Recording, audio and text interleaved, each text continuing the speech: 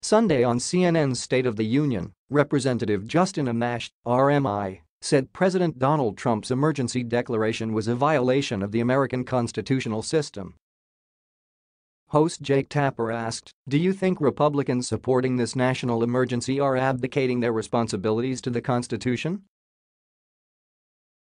Amash replied, "I think so, yes. I don't think that they are all intending to do that. I think many of them are making arguments, trying to make legal arguments. They say while Congress has passed legislation giving the president this power, so I don't think that they are thinking to themselves, oh, I just want the president to violate the Constitution. But I think the president is violating our constitutional system. And I don't think Congress can grant legislative powers to the president by statute.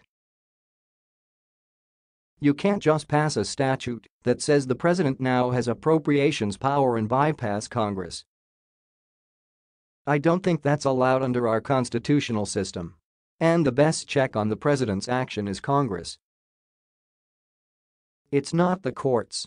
Our system is not designed so the courts are going to resolve these disputes all the time between the legislative branch and executive branch. We have to protect our own power.